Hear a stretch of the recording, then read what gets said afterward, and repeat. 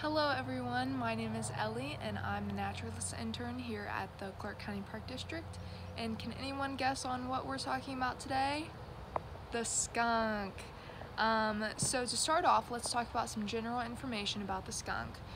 It's a mammal found primarily in the Western Hemisphere, so it starts up in Canada, goes through the United States, down into northern Mexico. They live in multiple different habitats, including the desert, forests, and mountains. The skunk family is actually composed of 11 different species, but the most common one that you've seen is the one that I have here today, and that's the striped skunk. While most are black and white like this one, there are some that can be brown, cream, or ginger colored, so you might have seen these out in the wild. The striped skunk is recognizable by its black body and its white stripe. So you see that it has mostly a black body and then a white stripe that's like a V down its back, and then it also has a white bar in between its eyes right here. So most skunks are about the size of a house cat, but some can be much smaller. So skunks are primarily nocturnal, which means that they are active during the nighttime. So if you've ever been driving and you see a skunk run out in the middle of the road, that's when it's being active, is the nighttime.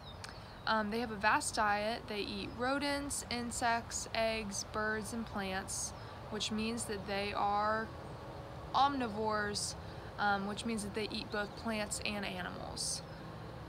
Humans might classify skunks as scavengers, meaning that the skunks like to seek garbage or dead animals left behind by something else. So they won't do the dirty work, they'll just come up and clean up after it.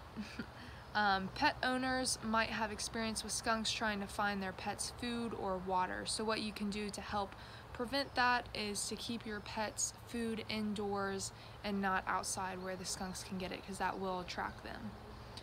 Now onto the trait that everyone knows about, and that would be the skunk's odor. Now skunks use extremely well-developed scent glands to release a terrible odor when threatened. The scent is found in the anal glands, which are located underneath the skunk's tail, and is composed of sulfur-containing chemicals. If you've ever smelled sulfur, it smells really bad. Skunks carry enough of this chemical for 6 sprays. So after their 6th spray, they have to replenish the chemical, and it takes about 10 days to do that. The skunks can aim their spray with muscle control, and it can come out in either a cloud or a stream. So if the skunk's being chased by a predator and it can't see the predator, it will probably spray out a cloud because it doesn't know where it is.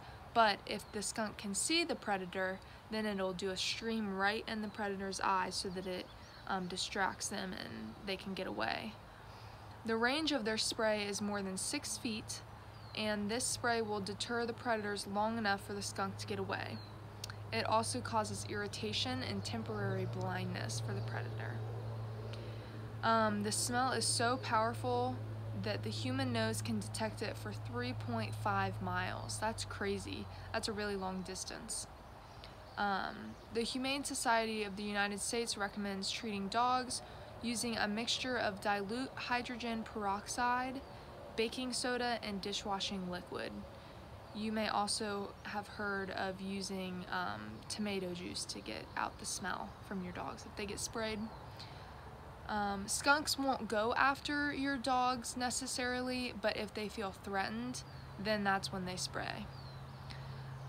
Despite this unique system of defense, skunks are still eaten by many different animals, including owls, hawks, eagles, coyotes, foxes, dogs, mountain lions, and sometimes even humans. The last thing that I'm going to talk to you about real quick is keeping skunks as pets.